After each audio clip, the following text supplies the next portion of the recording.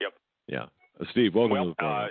First of all, I apologize for being a little bit behind the switch. As I was getting ready to post one of the stories that's breaking on my website, guess what, Doug? My whole login, my whole everything disappeared. Really? And that's, lovely night to have that happen. But anyway, tonight we're going to have an amazing show because LA and I are going to talk about the corresponding areas of our research. And obviously all of those of us who'll be at Branson September 15th through the 17th are pretty much original researchers going out in the field and traveling, to wherever we need to go and sending our film crews there. And I want to make a statement right out of the chute that we're going to see now so many leaks in the dike that has held back the truth for so many, literally millennia, that as we come into I would say, the fullness of the biblical last days being shown in living color for us all, the idea is simply this, that the greatest cover-up and cover-over of history, they're coming apart at the seams. And so I believe that it will be God's initiative to reveal all of the hidden works of darkness, not the enemy using the hidden works of darkness to destroy God's people. And, I want to deal with something right out of the box on this, too. The reason this whole thing about giants is so important is because God guaranteed in Genesis that, basically the seed of man would conquer the seed of the serpent. But yet the devil has been trying all he could in all the times and machinations and all the power that was afforded him as one of the most powerful, if you will, archangels. And actually, he's more of an anointing cherub, according to Ezekiel 28. But the point is that these things are coming to pass right before our eyes.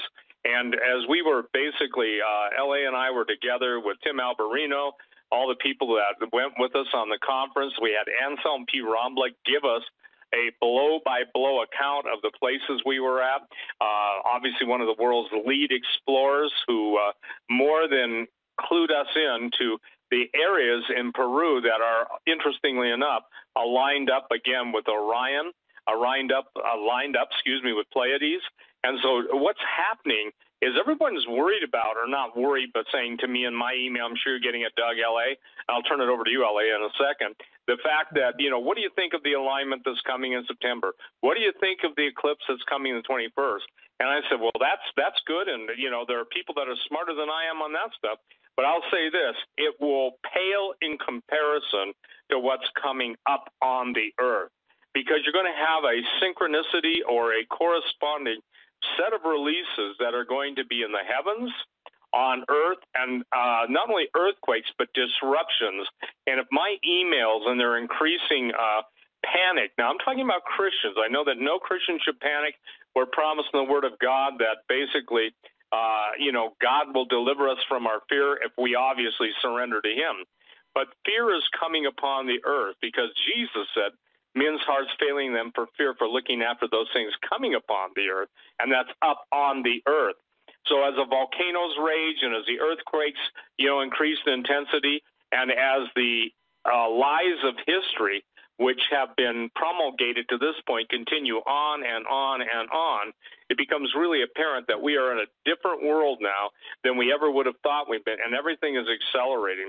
So I'll turn it over to LA, and LA, when you're, tired or want a break, give it back to me. But let me ask you this: what's the credit, or forgive me, not what's the credit, but what's the area of your expertise now where you're concentrating your efforts, having just gotten back from Peru, having obviously going to be one of the keynote speakers, True Legends Conference, Branson, Missouri, September 15th through the 17th. So tell me, where are you at right now? Because we haven't talked, Doug. So since we both got back from Peru, I don't think we've talked. We've emailed a couple times. But go ahead, LA. Well, Steve, first of all, happy birthday to you. And thank you. I think I'm a little older last time I checked. I think like 6 months or a year or something. But, anyway, I just hope you had a great birthday. But, well, thank you. If I can weigh in here just for a second, it's amazing how the powers that be let stuff out, or somebody blows it and lets stuff out. Now, what I'm talking about, and I sent it over. It's in the chat, Doug, if you can, it's on my Skype thing. I sent it over to you guys. But it's a picture. It was found on Ynet a couple of days ago. And it's a typical archaeological picture. There's a skeleton that they uncovered, and it seems to be a Canaanite, yada, yada, yada. Thing's got 6 fingers. It's got 6 fingers. The skeleton, plain as day, just like I found on Catalina, it's got 6 fingers. Now, normally what happens, just like at Catalina Island, when I discovered that cache of records, it had already been picked through. Archaeologists, anthropologists, researchers had already gone in there. They had taken all these photographs. Everything was cataloged in, with Glidden photos, Catalina, Glidden photos, San Miguel. These are the Channel Islands right outside of Los Angeles, the California coast. So everything was, it wasn't like I was opening up a trunk and examining everything. Well, that wasn't the case. Everything had been picked over. What amazed me is within 2 hours, I was finding anomalous, and I mean that, underline that, and italicize it, photographs that shouldn't be there. Elongated skulls, 6 fingers, the 2 skulls. Boy, hey, Doug, he's really cutting out on every other word. Yeah, L.A. Yeah. Your audio, you were just the last paragraph there. We probably heard every 8th or 9th word, so you may want to repeat that. That's just so bizarre. I wonder why it's doing. Your connection sounds good. Your audio sounds good. Okay, maybe I'm banging on the desk too much. I should calm down here. On Catalina Island, what we discovered were anomalous photographs. We discovered 9-footers. We discovered elongated skulls. We discovered 6 fingers. All that's not supposed to be there. And all those photographs were hidden away, literally. Hidden away in museum boxes, never to see the light of day. When we published On the Trail of the Nephilim 2, what has now gone viral, the Ralph Glidden photograph where he's standing in front of the giant, when we went back to the museum, it was redacted. In other words, cropped out of the picture. The picture was blown up, thrown up on the wall, and underneath the picture was on Ralph Glidden. Is my audio better? Yeah, or what? It just blipped out just for a second, but we got the context. Yeah, we got it all. It's better. Very strange. Very strange. Yeah. Well, it's not very strange, L.A., because, again, I'm telling you, watching what's happening, and I'm going to see if do you guys have him? Because he's cutting out on me. I can't hear him. But just for the record, everything that we used to talk about at the beginning of the release, the information on giants, whether it was a Lovelock Cave in Nevada, the red-haired mummies here, there, everything is in full-scale sanitation mode. But while they're trying to sanitize the old stuff, and I would say the dead stuff, the skeletons, etc., the reports of live giants are coming in from around the world. And I'm talking about from everybody from missionaries, I'm talking about from businessmen, I'm talking about from naval officers, I'm talking about from Air Force officers in India who are sending me some amazing stuff in some of the giant tombs dug and everything. But here's the deal. They can't keep it under control. But every time, you can count on it. Every time we bring up something, they'll do their best to mess with it. Go ahead, L.A. Yeah, I think it's exactly what you say. You know, I remember when you broke your story on the giant, and you had the pilot on coast to coast, and I just sat there with my jaw on the ground, going, you've got to be kidding me. And a couple of years later, we got wind of this guy who said he was a shooter. And, we covered this in our Watchers series, and then you and I talked about it, and we introduced the shooter and the pilot together. And this is what neither of us knew before we sort of teamed up on this thing. It's 2 accounts, 2 different accounts. And since then, there was another guy that came up to me at a conference, and he was active military, so he couldn't come on the record. And he just told me point blank.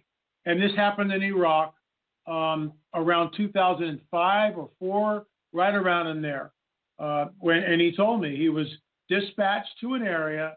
The moment he landed, his security clearance went up to whatever, top secret, whatever clearance he needed. He was immediately promoted, not only with security clearance, but he was promoted in rank. And he told me there was something on a crate, which was covered up. And I said, well, he goes, it was biological. And I looked at him and I said, Was it a giant? And he just nodded his head yes like that. So, I mean, we know of 3.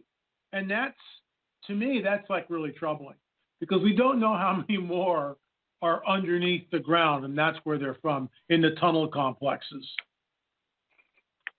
Well, I think too that it's not only troubling, but it's also a major point of contention because Doug, LAI, Tim Alvarino, Tom Horn, Dr. Michael Lake, Derek Gilbert, the speakers that are going to be at the conference. The one thing we come up against, people say, well, why is this stuff even important? You guys should be talking about salvation. Well, we do talk about salvation. I just want to go on record of stating, since people have heard all of us talking about this, a lot of people are giving their hearts to the living God over the fact that the churches are basically, I can say this, they sound like chickens and they should be soaring like eagles. I'll leave off the other word at the end of chickens. But in 2 Samuel 21:20, there you go. And there was yet a battle in Gath, where there was a man of great stature that had on every hand 6 fingers, and on every foot 6 toes, 4 and 20 in number, for 24. And he also was born of the giant. So in the Word of God, it makes it clear that this is a separate group of people. I was fighting, and I'm sorry, I'd like to sanitize it, where the man said, well, I don't care what it says. Here's what I think, it being the Bible. But the point is that it's critical to understand that everything is about the I apologize, everybody. I got crud again. Everything in the entire Old Testament has a central theme of the giants resisting the people of God. And everything now that's going on in the world of genetic engineering, transhumanism, all of the mutagenesis taking place, all of the laboratory experiments based on the experience of antiquity are taking place. They're combining animal and human DNA. People say, well, why is that important? It's important because you're going to deal with it. And I don't know about you, LA, but my email box is filling up with people, Christians, who are having supernatural encounters with very evil and malevolent beings. And when they stand their authority in Jesus, they go. But what we're saying tonight, everyone, is this stuff is real.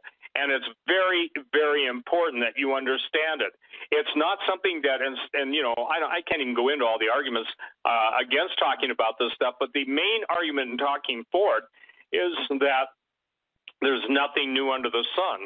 And the same entities that existed prior to the flood, the giants, the offspring of the fallen angels. And I want to make it clear, giants are the offspring of the fallen angels. Giants have a supernatural life force. It's not a bunch of big guys waiting for 2,000 years to jump in a time tunnel and come and play basketball and beat all the 7-footers because they're twice the size. So, you know, the idea is simply this. It is the Rosetta Stone of history. God absolutely spells it out. It's a law of first mention. In the rest of the Old Testament, they're called Rephaim, from the Hebrew word Rapha, which means dead. Now, it's funny, LA, I won't tell you who, but somebody who is no fan of yours or mine, people can guess. Look, I'm not into putting people down. Obviously, they like to put me down, but I won't put them down by name, but by concept. Went on the biggest show, Coast to Coast, and made a statement that there was nobody taller than 7 feet. Well, I just so happened to send this guy, Coast to Coast, George Norrie, a picture of a guy that was 8 feet tall. That's a contemporary guy in modern day, and he descends from the giants. His friend has 6 fingers, 6 toes. And that'll be Doug revealed. So what we're going to do, and LA that was a picture, stuff Steve, that was a picture you sent me, right? Yeah, okay, all right. Yeah, so, you saw how tall he was? Yeah, I did. And there was no CGI or I mean, that was a bona fide picture. Okay, go ahead, sir. Right, and it came to me in real time, everyone from halfway around the world. I'm going to be kind of cautious here because I got to tell you something funny. When we did, and LA, we're being watched, you and I, we're being watched by the people. You've probably been on the History Channel and A&E and some of the programs and stuff. But let me tell you this. We're being watched, and the minute we watch them, it's interesting because they're going to people like Tom Horn, Cliff Mahooty, the gentleman, the Zuni elder, and they're basically following in our footsteps, but they're going to try and put their spin on it, okay? And we all know what the spin is. It's the alien spin. Yeah. So, again, the idea, and I'll turn it right now to you, LA, the idea is, and this is a warning to those of you who are original researchers, be careful of phone calls that want referrals, because what they're doing is they're going to try and take the narrative away from us. Go ahead, LA. Well, absolutely. Our research down in Paracas with the DNA, which, by the way, is ongoing, and right now, and I don't mind saying this, but we've got about 31 samples at 2 different labs, and we've done extractions. We're looking for haplogroups, and those results will be forthcoming as soon as I get them. It will be, we'll make a formal announcement and talk about it. And we might even do some peer review papers. But interestingly enough, the same character you're talking about, Steve, also went out of his way to find a Darwinist who was also basically a geneticist, who looked at our DNA work that we did down in Paracas and disparaged it. Well, Mondo Gonzalez, who's our head archaeologist down there, he's an American citizen, but we employed him, and he comes with us down to Peru. We did the extractions, and we have it all on film. We haven't released that film yet. It's all on film. We did the extractions to the T, exactly the way we're supposed to do it, as instructed by the Paleo DNA Lab, which is up in Canada. And what's amazing, this woman writes a hit piece, and this guy that was on Coast to Coast, I won't mention his name either, goes out of his way to disparage not only your work, but my work. But no one ever contacted me, which of course is the biblical mandate. If you've got something against your brother, why not come to me and say, hey, LA, what about this DNA? And I can tell you, and I can show you from different labs that the haplogroups, first of all, are Middle Eastern and European. That rewrites history, if it holds. So far, we've got 6 samples that are European or Middle Eastern ancestry, which goes against the Darwinian paradigm. Now, of course, this woman is saying, oh, it's all contaminated. Oh, it's all contaminated. Well, that's easy to say from her point of view. It's very easy to say, well, it was all contaminated. But how does she know it was contaminated? And why do we keep getting the same results over and over and over again? And so it was just a blatant hit piece. And, of course, Mondo Gonzalez wrote this very, very fair rebuttal, which I posted. And it's been crickets ever since. It makes me wonder why someone like this would go on Coast to Coast and insist that there's nothing over 7 feet, and yet I've got photographic proof of just under 9 feet out on Catalina Island. And this is exactly what Glidden said. This is why I went out there and I tracked it down, because I got wind of a story that was published in the Los Angeles Times where Glidden talked about a race of giants that he was beginning to uncover out on Catalina. And it made the front page of the LA Times circa 1919 and 1921. And by going out to Catalina, and which took, by the way, 6 months to gain access to the archives, but when I got out there were the photographs. And you say not only the giant skeleton, but the elongated skulls, the 6 fingers are there. And you can't, people, it's cradle headboard at LA. Look, and again, this one particular guy will tell us everything's cradle headboarded, nothing to see here. With all due respect, this gentleman, I use the term somewhat loosely, he has never handled one of these, to the best of my knowledge. I've handled multiple skulls, and not cast. I mean, the real deal. I've been to numerous museums. I've had access to things. What we've discovered is the morphology, and I'll be talking about this, by the way, at Branson. This is part of what I'll be discussing at Branson, and that, folks, I think it's sold out or close to it. So live streaming is the thing to get at this point. And let me interrupt you. It is sold out, so live streaming is the only way to get it. And again, LA, you're going to break stuff. We're going to break stuff. And Anselm P. Ramla, who's held on to some of his discoveries for 40 years, I find it interesting because all of us are going to be there, and then people can use their God-given ability to pray, their God-given ability and knowledge of the Word of God. But when I hear, now look, let me say this. this. I'm not a nice person, okay? I'll say it so you don't have to send me this and say that, you're not a nice person. I admit that. But at least I want to have the intellectual honesty to basically deal with facts and not pull on some hellish Darwinist in a Christian argument to dispute a Christian brother. First of all, let me say this.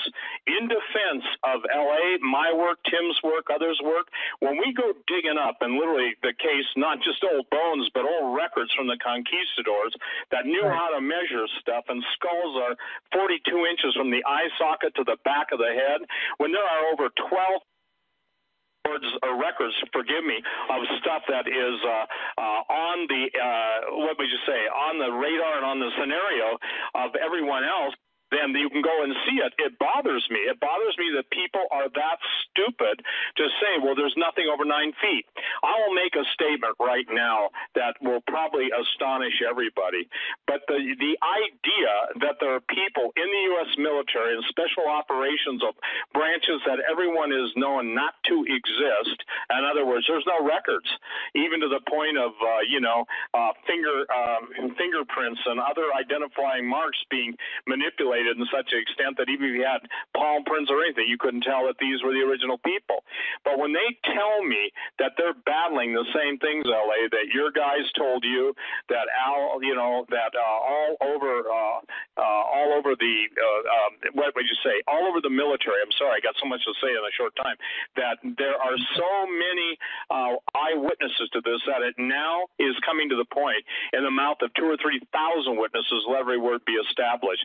So, ladies and gentlemen, you may not believe the 1880s or the 1909s or whatever the reports of the Kincaid expedition, but you were told that, and we were told by an insider, 174 million artifacts that are historically out of place or scientifically out of place are stored in the warehouses under the Smithsonian's care.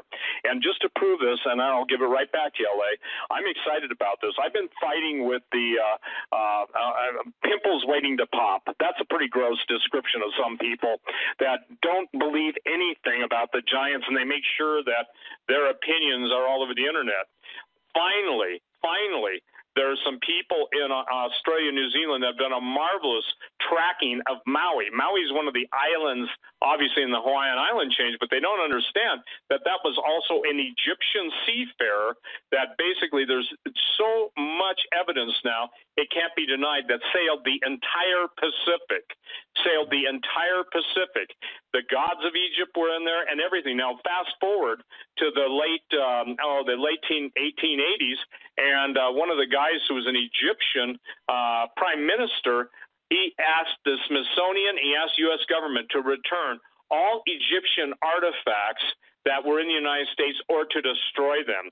Now, what does that sound like? That sounds like basically an Egyptian parliamentarian or, the prime minister basically wanted everything covered up or brought back under his control.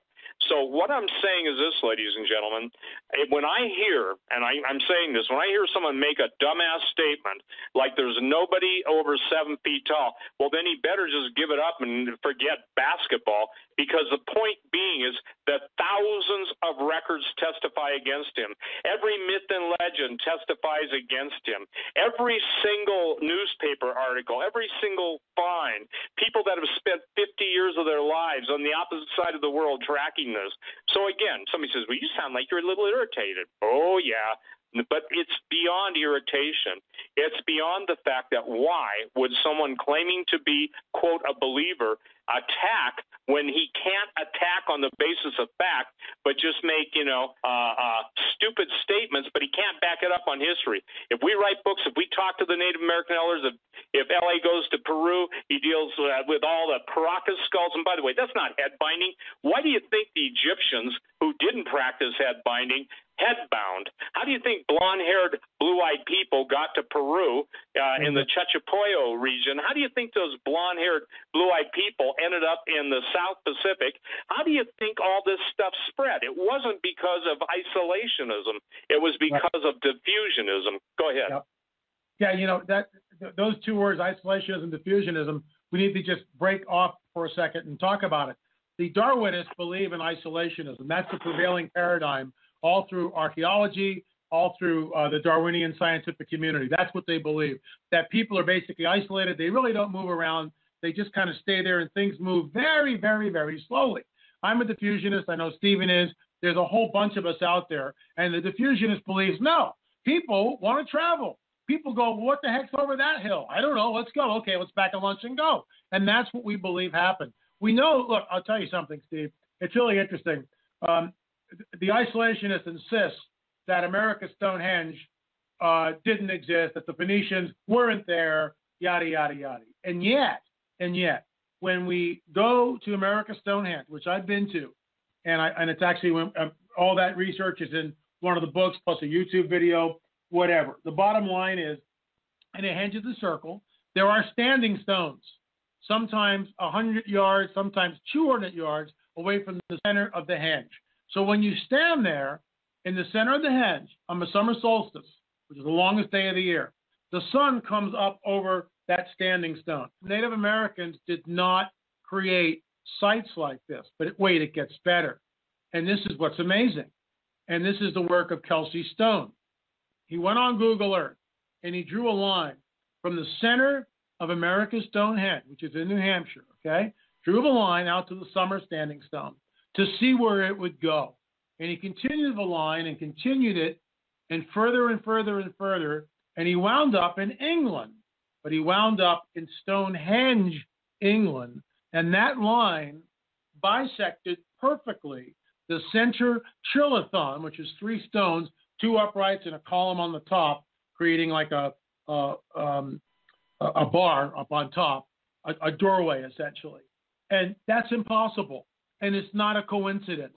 And when he continues the line further, because of the curvature of the earth, all you flat earthers out there, you wind up in Beirut, Lebanon.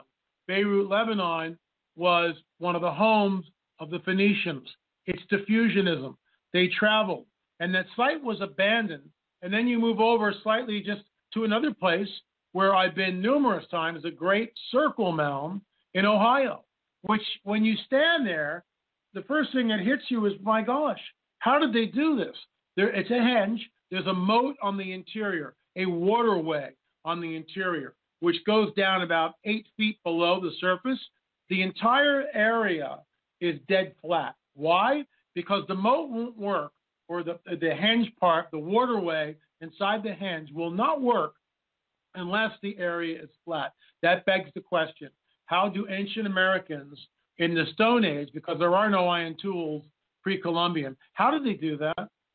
There are no transits. How did they do that? There are no levels. How did they do that? Yet it's there. And originally there were 2 serpent heads at the entrance to this thing. It's a highly charged place. They found evidence of human sacrifice, surprise, surprise.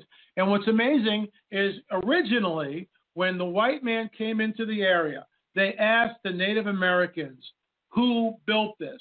And the Native Americans, and this is on record, stated, we don't know. It was here when we got here.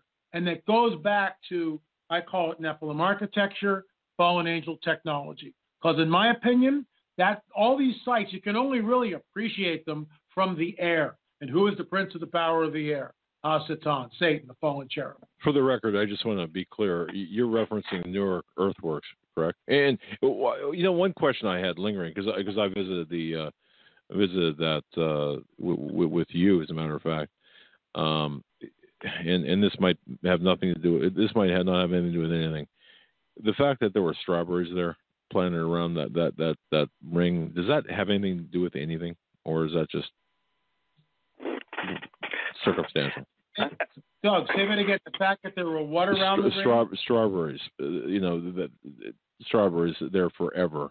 Strawberry plants. I know that sounds like an odd question to ask, but good question. Well, hey, Doug, I can't resist. Maybe that's what the Beatles were talking about, strawberry fields forever. I'm sorry, LA. It just, man. Well, coming out of my mouth, that question seemed a little bit odd. However, I had to ask that question because that's been bugging me for like 2 years. Because it almost seems like everywhere I go or everywhere I look with respect to these mounds, there are strawberries. And maybe it's just like the area. I don't know, but help me out. Interesting. Very interesting. All right.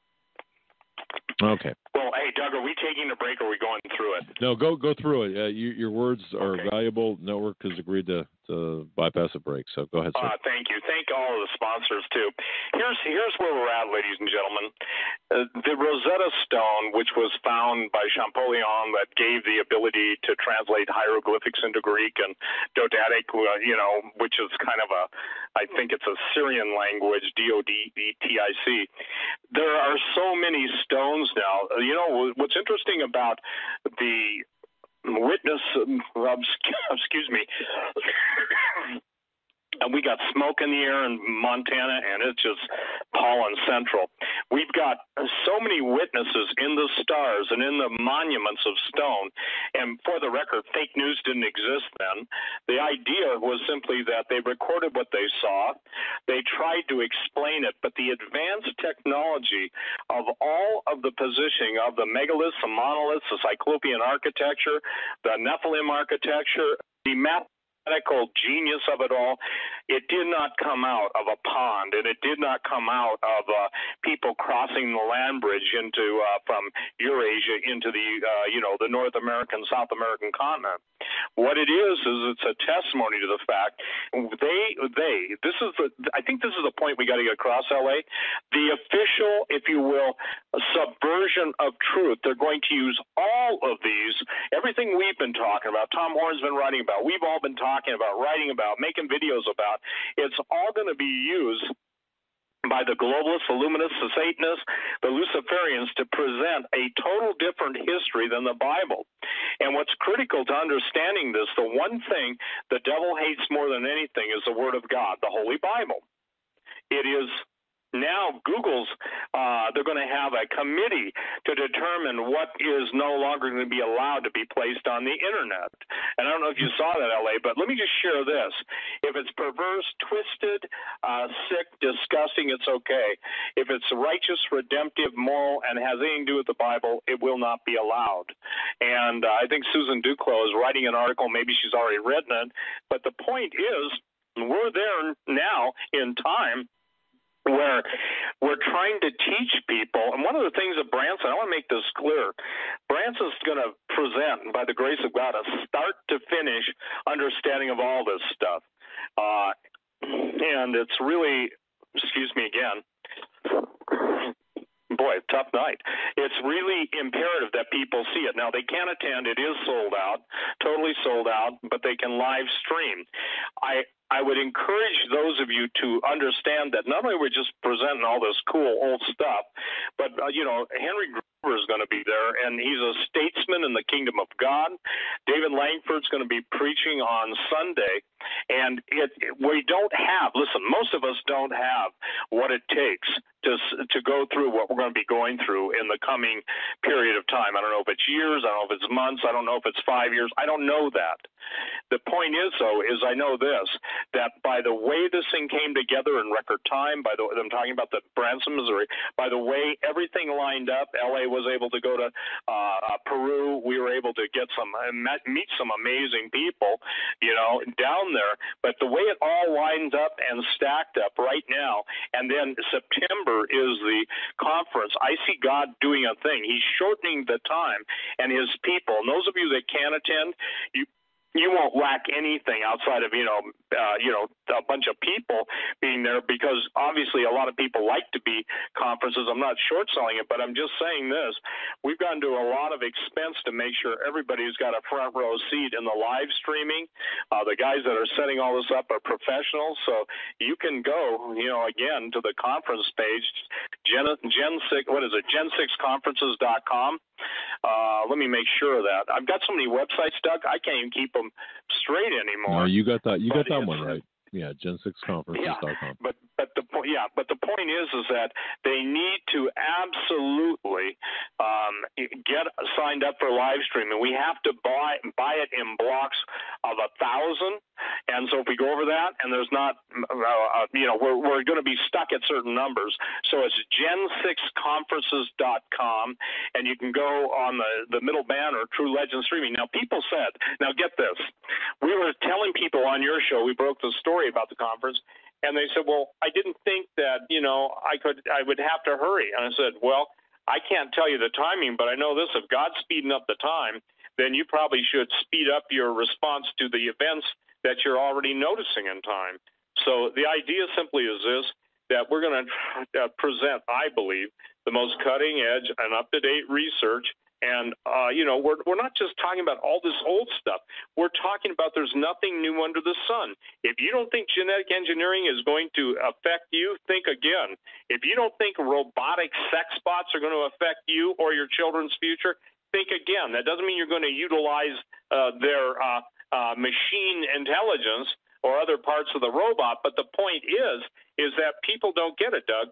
Everything that God made is being attacked, and it's being, if you will, perverted.